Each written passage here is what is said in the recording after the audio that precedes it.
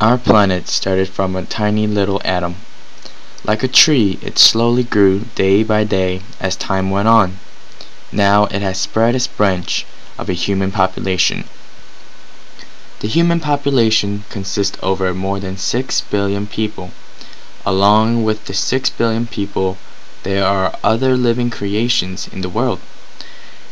Every living organism needs trees to survive.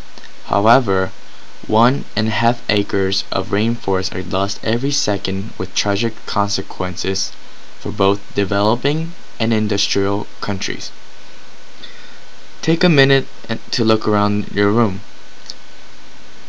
Notice how many things are made of paper. There may be books, few magazines, some printer paper, and perhaps a poster on your wall.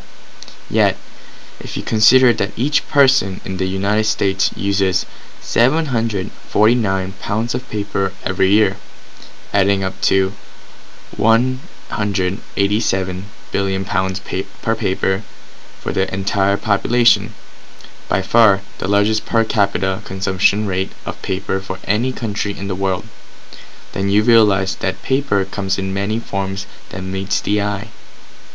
Besides what you see around you, paper comes in many forms, from tissue papers to cardboard packaging to stereo speakers on electrical plugs to home installation to the soles inserted into your tennis shoes.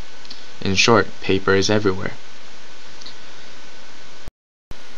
Even with the tree farms or plantation to help to feed the demand for wood, they can't provide the plant and animal diversity found in natural forests. Long story short, we spend more trees than we can actually produce. Bad thing is, we need oxygens that are produced by the trees. Without the trees, we cannot live on in this world. We'll all slowly suffocate from suffocation without more oxygen. We can save the planet that we live in, that we call our home, and ourselves, just by saving a tree. Try recycling, because it helps us not waste too much trees, instead reuses the ones that we already spent on. Save a life today just by recycling.